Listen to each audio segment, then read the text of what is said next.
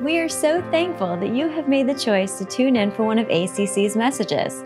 You know, as you're listening and diving into the truths that are being shared, we challenge you. You're sitting at your phone or at your computer, hop on social media and be sure to use the hashtag YouBelongAtACC as God is teaching you different things during this message. You belong at ACC, and we truly mean that, which means that we would love to have you join us during one of our Sunday services at 710 Aquahart Road. We would love to have you jump into this message, and we are believing God is going to do some awesome things in your life today.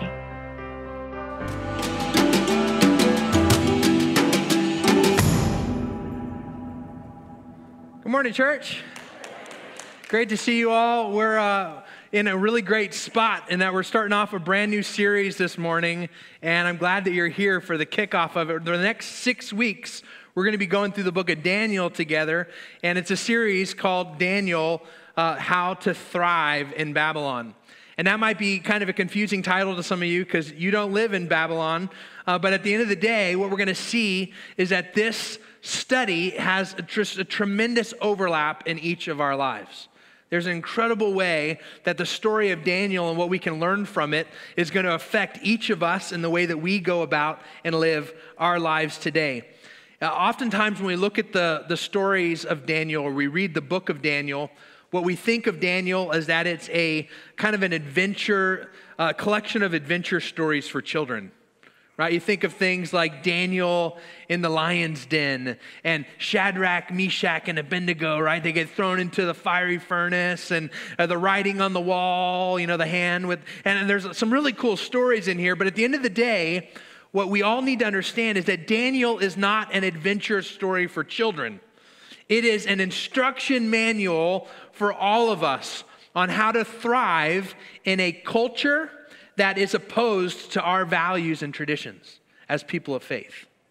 See, Daniel was in a situation where from the point where he was about 15 years old, for the first 15 years of his life, he lived in a culture that made sense to him. He lived in a culture that valued the same things he valued, that saw truth the same way he saw truth. But at about 15 years old, all the way until he died when he was 90 years old, his culture was incredibly shifted in that he was pulled out of his culture and placed in a Babylonian culture. And now he was trying to figure out, how does he thrive? How does he live in such a way where the things that he values and the truth that he knows and the God that he serves, none of those things are compromised as he's now living in a culture that is opposed to all of those things. So if you think about that, it's a really powerful understanding. The series we're going to go through is going to walk us through how we can thrive in our Babylon of today. How do we thrive in a culture that's different, that values different things and sees truth differently and all those things? So the reason we're going through this series, if someone were to say, why are we studying the book of Daniel? There's 3 things I want you to know. One is that this is really us. When you look at this story about living in a culture that opposes your values and traditions, if you're a follower of Christ in the room right now, this is something that's going to really click and resonate with all of us. This is us, all right? That's the first reason we're going to go through this study. Another thing is that Daniel is rich in prophecy.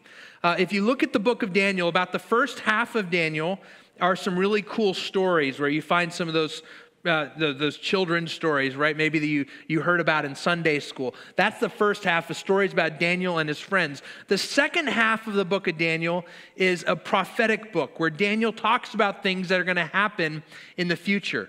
Some of those things have already happened, and some of those things are going to happen and still haven't happened yet. And we're going to be able to look at that together as a church. Another thing that I'm really excited about, another reason why we're going to look at Daniel, is it shows us simply the truth that Daniel's God is our God, that God doesn't change. In fact, I want you to think about it this way. Culture changes, God doesn't. Everyone say that with me, all right? Culture changes, God doesn't. The exact same God that Daniel worshiped, that Daniel loved, that Daniel wanted to make sure to continue to remain faithful in service to that God, that's the same God, the same sovereign God that we worship today. And as culture changes from generation to generation, God does not change. So we get to explore about how to live in a culture that's different and opposed, right? We get to explore that because that's kind of the situation we're in. And how do we continue to love and serve a God that never changes? We're going to explore that in this series. You see, one of the things I want you to understand is that God has always been sovereign, which means God has always been all-knowing and his hand is all over everything. And one of the songs we sang this morning was, God, he's over every victory. Remember that? God, you're over every victory, right? We recognize that God is over every victory. Well, oftentimes when we sing that, by the way, we're singing about a God who is over the victories that work out in our benefit. But do you know God is even a God over victories that don't work out in our benefit? In fact, look at this. And if you open up your copy of God's Word to Daniel chapter 1, we're going to go through the whole first chapter this morning. Open up your copy of God's Word. If you don't have a copy of God's Word, just reach underneath the chair in front of you, write your name in that Bible, and take it home with you. We want you to have a Bible. All right, so every person in this room owns a Bible at this moment. Open up your copy of God's Word to Daniel chapter 1. And let me show you about how God is sovereign over every victory. All right, check this out. Daniel chapter 1, first 2 verses. It says, during the 3rd year of King Jehoiakim's reign in Judah, King Nebuchadnezzar of Babylon came to Jerusalem and besieged it. Here's what this is saying. Is King Jehoiakim, he's the king over the Hebrew people, over God's people, right? He's a king over a culture that's a lot more in line with Daniel's way of doing things. That's where Daniel lives and thrives, right? That's where he's doing things. But then this other king, King Nebuchadnezzar of Babylon, it says he comes over to Jerusalem and takes it over. And that doesn't sound good, right? The bad guy comes over into the good guy and takes it over, right? And that doesn't sound like something that God would want. But then if you keep reading, in fact, read the next 5 verses or 5 words with me. You ready? It says, the Lord, say it out loud, nice and loud. The Lord gave him victory. The God over every victory gave the bad guy victory. God said, to Nebuchadnezzar, listen, nobody takes over anything without my knowing about it. I'm going to give you victory over Jerusalem. So Nebuchadnezzar comes in. Our sovereign God allows it to happen. It says, the Lord gave him victory over King Jehoiakim of Judah and permitted him to take some of the sacred objects from the temple of God. So Nebuchadnezzar took them back to the land of Babylonia and placed them in the treasure house of his God. Let me just be really clear about this. You can't do anything if God doesn't want it to happen. If God isn't going to allow it to happen, you can try as hard as you want. But if God says it's not going to happen, it's not going to happen. And the fact that this happened means that God allowed it and permitted it to happen. Okay? So here we are, and now Daniel, he's about 15 years old. In fact, give you a little bit of a context. This story, the life of Daniel, happens about halfway between the life of David and the life of Jesus. So about 400 years after King David, you see Daniel, and about another 600 years after Daniel, Jesus enters the picture in the New Testament. So that's a little bit of a placement of where all this fits in. Another thing to know about the book of Daniel is considered, the book of Daniel is considered a major prophet. Daniel is considered a major prophet.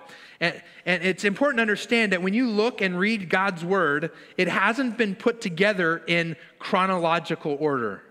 All right? In fact, there's going to be times where you're reading about someone and then they die, and then you're over like 3 pages and you're reading about that person again. Well, it's because God's word wasn't put together chronologically the way most books maybe are written, but instead it's put together in categorical order. So there's different categories of scripture that have been put together, and Daniel fits into a category called the major prophets.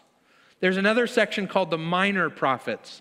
It's not because they were less cool or didn't do as much. It's just because their books are smaller, right? The major prophets, they're just bigger books of prophecy, and that's what Daniel is. Daniel is a major prophet. And he's about 15 years old when King Nebuchadnezzar comes into Jerusalem, takes it over, and is about to grab some young men out of this culture and pull them into a new culture and try to get them to shift and change into the new culture. Daniel is about 15 years old when all this happens, all right? So let's explore, with that context, some things that we can learn about the culture and how it shifts. The first thing I want everyone in here to know, and if you take notes, if you're filling in the blanks this morning on that note sheet, this is your first one, is that when culture shifts, it can happen quickly. When culture shifts, it usually actually happens very quickly. For Daniel, right, he goes to bed one night, and he's a 15-year-old living in his culture, his way of life. And then he wakes up the next day, and there's a new king on the throne. There's a new king who's besieged his town and is grabbing people and moving them against their will into a new culture. Culture shift can happen so quick. You think about it. Just one executive order from the White House, right? Culture can shift just like that. One decision from the Supreme Court, right? Boom, just like that, culture can shift. There can be one natural disaster, one terrorist attack, all sorts of things that can happen, and overnight, culture just shifts on a whim. Think about just one influencer on TikTok wears a new pair of shoes, and boom, that's the pair of shoes that everybody wants. T Swift, is that her name? Taylor's, whatever. Comes out with a new song, and then boom, everyone's singing it. Our culture can shift so quickly. But here's one thing to understand. Culture usually shifts really quickly, but you don't recognize that it shifted quickly because Satan is too smart for that, right? That whole frog in the pot of boiling water. What Satan wants to do is, as culture has shifted quickly, Satan wants to make sure you don't notice it. So he kind of allows culture to seem like it's shifting slowly over time so that we all adjust to it. And that's what's about to happen to Daniel. Daniel's culture has shifted overnight. But he's now going to be walked through this 3-year assimilation process where he really kind of has this long 3-year period to kind of not notice so quickly that his culture is shifting around him. And that's something that you're going to notice too. All right, here's the second thing. When culture shifts, it tries to reshape you. When the culture shifts around you, what it wants to do is mold you and kind of reshape you so that you fit into the way that you're now supposed to look in the culture around you, the way the culture thinks you should look around you. So what we see here is how this works out in Daniel is this process that I would call Operation Assimilation. Right? It's King Nebuchadnezzar. He wants to grab these people that he's just taken over, and he wants to assimilate them into this new way of doing things. So you look at verse 3. It says this: the king ordered Ashpenaz, the chief of staff, to bring to the palace some of the young men of Judah's royal family and other noble families who've been brought to Babylon as captives. Select only the strong, healthy, and good-looking young men, he said. Make sure they are well-versed in every branch of learning and gifted with knowledge and good judgment and are suited to serve in the royal palace. And then he says this, don't miss this last sentence. He says, train these young men in the language and literature of Babylon. Here's what he's done essentially.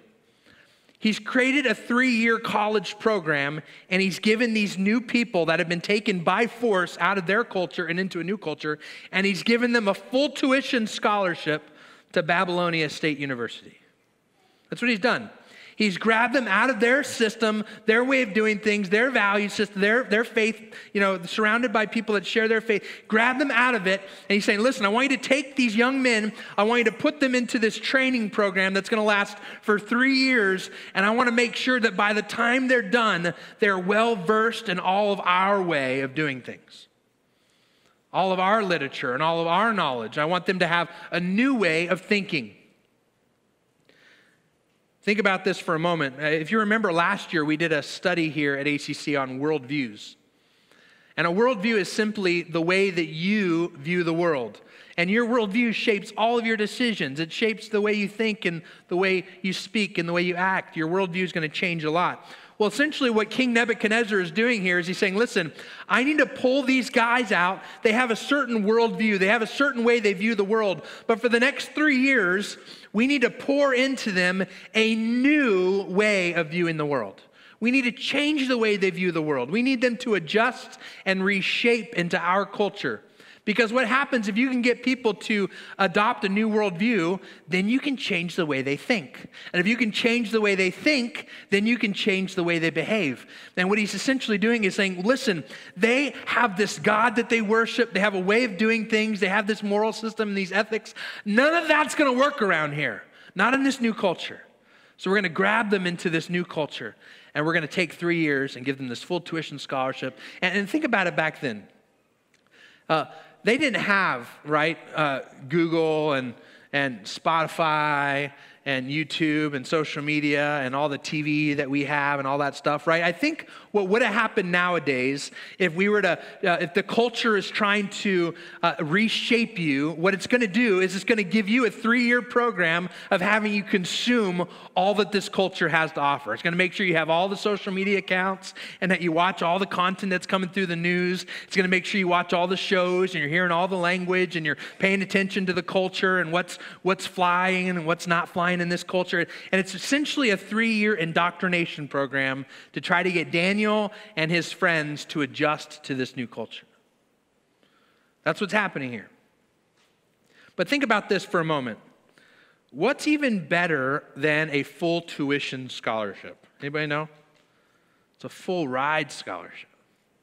Full ride. I mean, now you're getting tuition and you're getting room and board.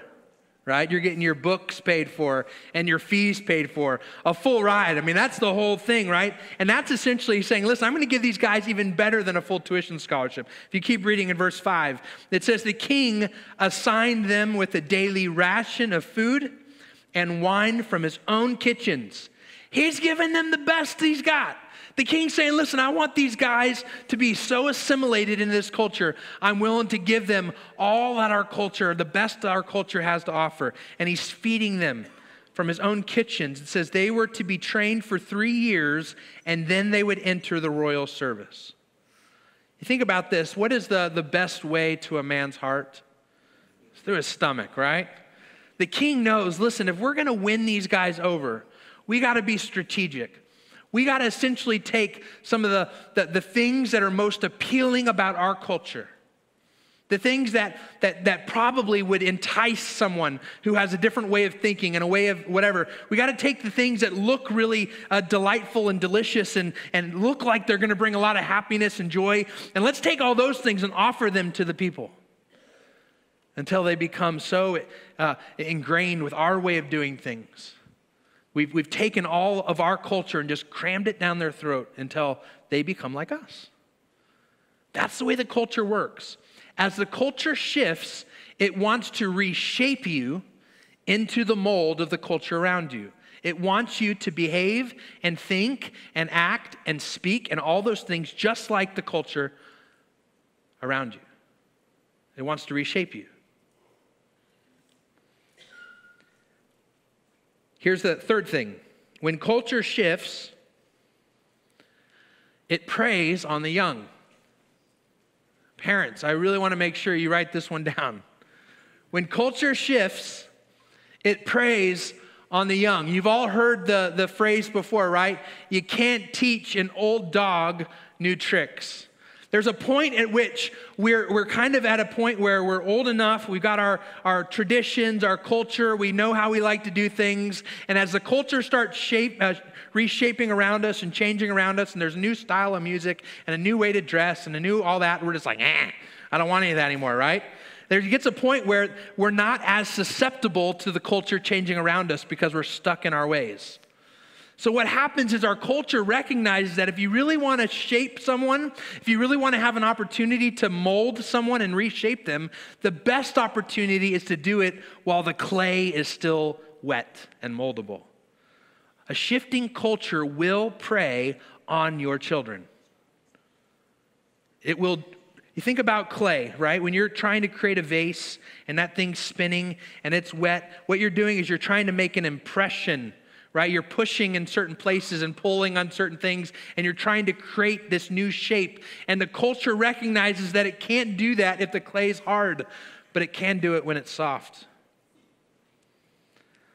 I wrote down a couple things I want to share with you about this thought. Here's the first thing. And this is for parents. You listen. It says, it is important that you are paying attention to who is making an impression on your children.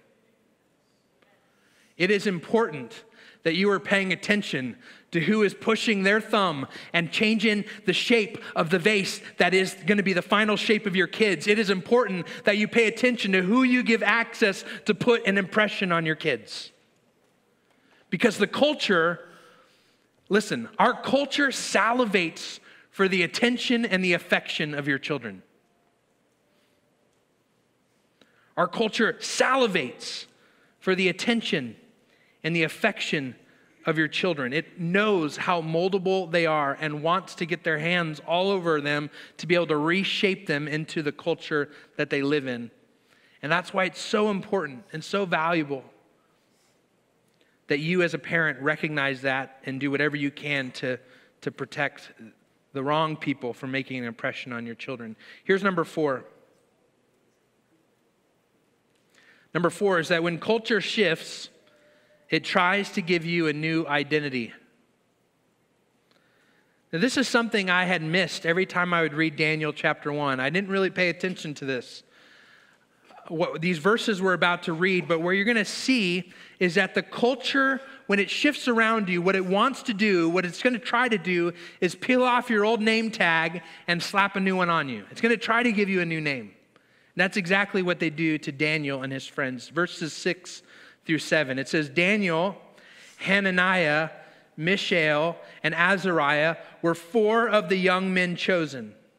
So remember, these are King Nebuchadnezzar has gone into Jerusalem and taken it over, and then he's told his chief of staff to go find the young guys that are moldable and grab them and bring them into Babylon, and we're going to reshape them, and we're going to remold them. And 4 of the guys that he chose are Daniel, Hananiah, Mishael, and Azariah.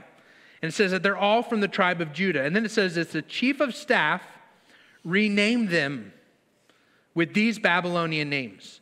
Daniel was Belteshazzar. Hananiah was called Shadrach. Mishael was called Meshach. And Azariah was called Abednego. Now, when you just first read this, it seems kind of harmless.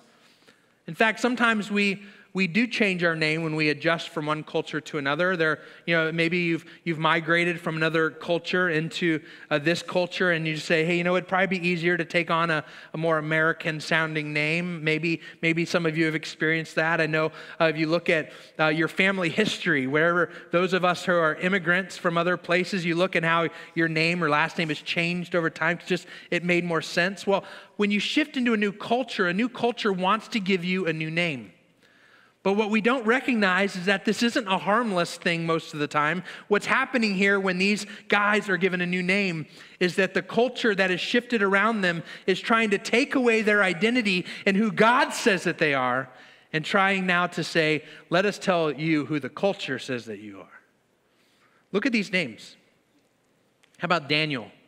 Daniel's name, his Hebrew name, means God is my judge. You see, his parents gave him this name that has meaning and identity and purpose, and it's recognizing that Daniel has one God and that God is in control, and he calls all the shots. His name means God is my judge, and then he's renamed Belteshazzar, which means Lady, protect the king.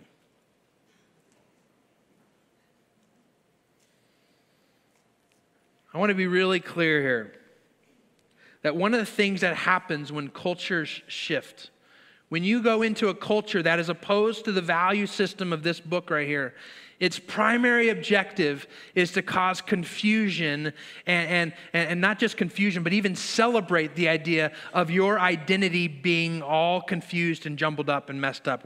Whether that's gender identity, whether that's your sexual identity, whether that's the identity in who you are as a follower of Christ, where it's just to confuse all of those things. The evil one wants to get in and put a new label on you.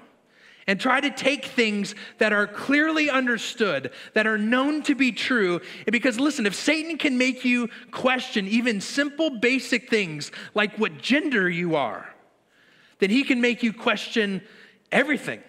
He can make you question your relationship to God. He can make you question your relationship to your parents. He can make you question all sorts of more complicated things because he was able to complicate even the most basics of things. You see, Satan knows that if he can get you to question the most basic elements of your identity, he can get you to question everything. How about Hananiah? Hananiah's Hebrew name meant Yahweh has been so gracious. Think about the beauty of this name. It's a recognition that God is good. Because what is grace? Grace is simply, right, when we receive things that we don't deserve. When God gives us things that we don't deserve, we recognize that that's grace, that God's given us just unmerited favor.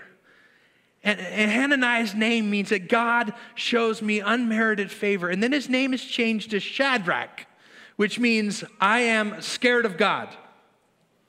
I am fearful of God. You have to understand that this isn't kind of like the appropriate fear of God. All of us should fear God. That's not what this name has been changed to. His name has been changed to, you know, that God that you thought was gracious, that would do good things and give you all that you need that you don't deserve? Yeah, no. You should be scared of that God.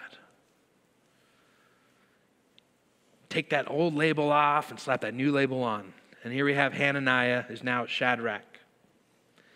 How about this one? Mishael's name meant, who is what God is? Who's bigger and better than my God? And his name is changed to this: I am despised and humiliated. Can you imagine stepping into a new family? Maybe just been adopted and they're like, hey, you want to give you a new name. Despised and humiliated sounds good. I mean, how messed up is that? I mean, think about the difference, too, in this identity. What Mishael's name meant was, listen, it's okay to understand who you are in comparison to who God is. God, there's no one like God. I can never be like God. We're okay looking at ourselves in comparison to how great God is. That's a great way to view yourself. But what the culture wants you to do is instead to view yourself in comparison to the culture around you. And oftentimes when we compare ourselves to others around us, we walk away with this label right here: I'm nothing. How about Azariah? His name meant Yahweh has helped. But Abednego's name means servant of the god Nabu. Here's the point. I'm going to run out of time this morning. Culture wants you to question everything about who God says that you are. The culture wants you to question your sexual identity. It wants you to question your understanding of your relationship to God. It wants you to question your purpose and actually convince you that there is none, that you don't have really much of a purpose, that you're just going to die one day and go to dirt. The culture wants you to start even questioning your confidence, the things that you used to be confident about, and the way you used to stand up boldly. The culture wants to tear all that down. See, when I was born, my parents got to give me a name. They named me Matthew Scott Osdahl. Matthew had significant meaning for them. They chose that name and they thought about that name and they prayed about that name. The word Scott, my middle name, right? I was named after my father. Again, that was chosen with intentionality. My last name, it points to my Scandinavian, Norwegian background, right? My name has meaning and my parents chose it. Why do they get to choose my name? Why does the law say they get to pick my name? Because they made me. They're the ones who made me and they're the ones who get to name me.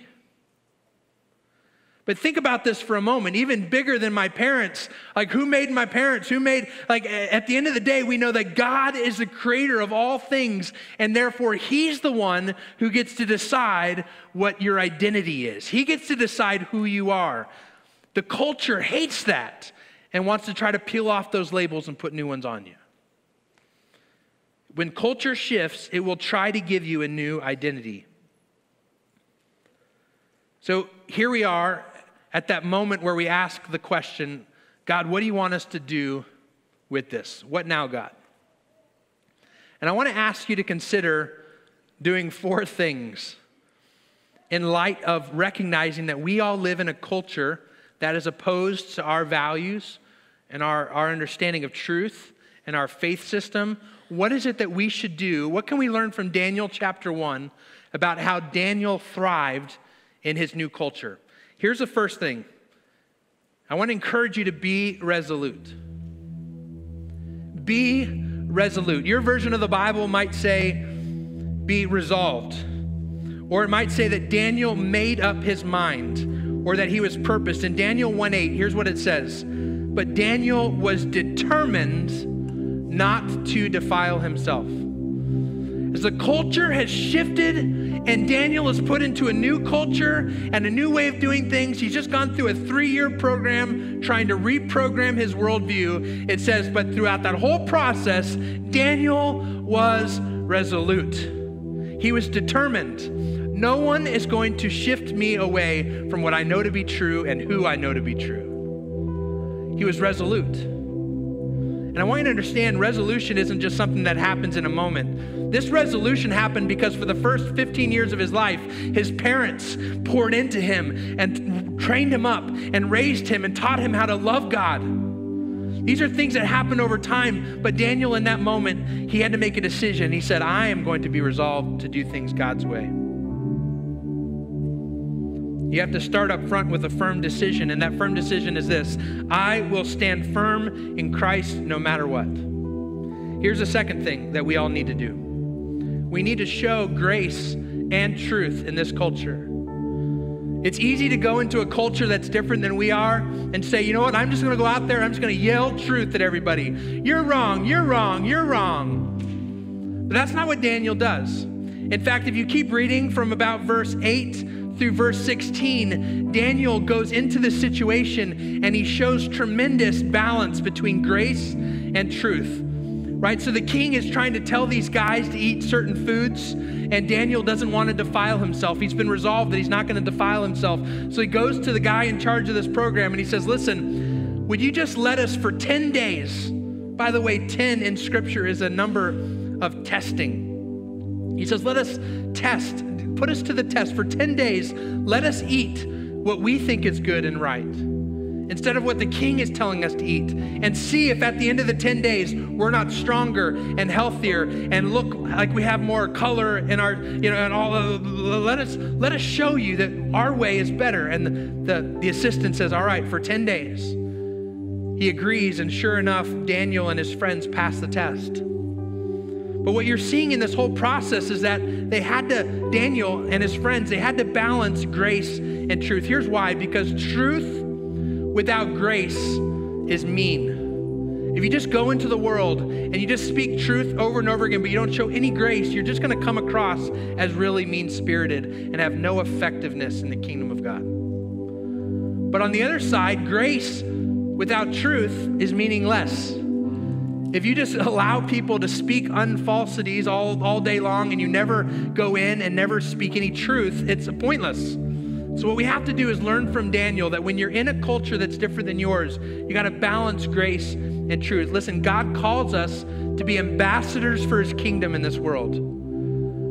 But not just that, he calls us to be effective ambassadors for his kingdom in this world, which means we got to balance grace and truth. We got to carry both of those things at the same time. Here's number 3. We need to learn the culture, but not embrace it. It's okay to learn the culture. When there's a new style of music or a new thing or a new whatever, like it's okay to like try to figure out what the culture's doing around you so you can be an effective ambassador in it. Here's what it says about Daniel in verse 17. It says, God gave these 4 young men an unusual aptitude for understanding every aspect of literature and wisdom. In other words, he gave them an unusual aptitude for understanding the culture they were living in. But notice they don't embrace it. They don't choose to live in it. And here's number 4. When you do those first 3 things, I love number 4, is watch what God can do through you. What you're going to see is that Nebuchadnezzar and his people, the Babylonians, they had this hunger for truth. And when they saw something special in Daniel, and they saw something special in his friends, Shadrach, Meshach, and Abednego, when he sees something in them that's different, it's so attractive. In fact, let's read those last few verses together, verses 17 to 21. It says, and God gave Daniel the special ability to interpret the meanings and visions of dreams. And when the training period ordained by the king was completed, the 3-year process was over, right? The chief of staff brought all the young men to King Nebuchadnezzar. And the king talked with them, and no one impressed him as much as who? Daniel, Hananiah, Mishael, and Azariah. These 4 guys who stood resolute and said, we're not going to take on this culture around us. We're going to stand firm in who God says that we are. These 4 guys impressed the king more than all the rest of them. And then it says this, so they entered the royal service. And whenever the king consulted them in any matter requiring wisdom and balanced judgment, he found them, listen to this, 10 times more capable of any of the magicians and enchanters in his entire kingdom. Daniel remained in the royal service until the 1st year of the reign of King Cyrus. Let me tell you why the king found Daniel and his friends 10 times more reliable than anyone else in this whole program. It's because they stood firm on the truth. They didn't compromise. They didn't give in and assimilate to the culture around them. They knew who God is. They know what truth is. They recognize that they're pointless and meaningless if they give up all the identity and take on the identity of the culture. And because of that, they were able to watch what God could do through them as we continue reading in the book of Daniel next week and beyond. Let's pray together. God, thank you so much for being so good to us, that you give us these examples in Scripture where we get to see Daniel, we get to see other young men who chose to be resolute in who you say that they are. They chose to specifically understand the culture around them, but not to embrace it. They chose to purposely stand firm in the truth. And in doing so, God, they were able to make a difference for your kingdom. As they balanced grace and truth, they were able to make an impact on those that they were able to come in contact with. God, help us to be a church that does the same thing in our Babylon. We love you and we pray this in Jesus' name. Amen. Well, we are so thankful for the truth that was shared in this message today. Please know that we, as a church, are praying that what you have learned today, the truths that God has put deep into your heart, will manifest themselves and grow themselves into something amazing. And as always, you can experience that with other believers, other people who are walking this walk of faith at ACC on Sunday mornings. Please remember this: you belong at ACC.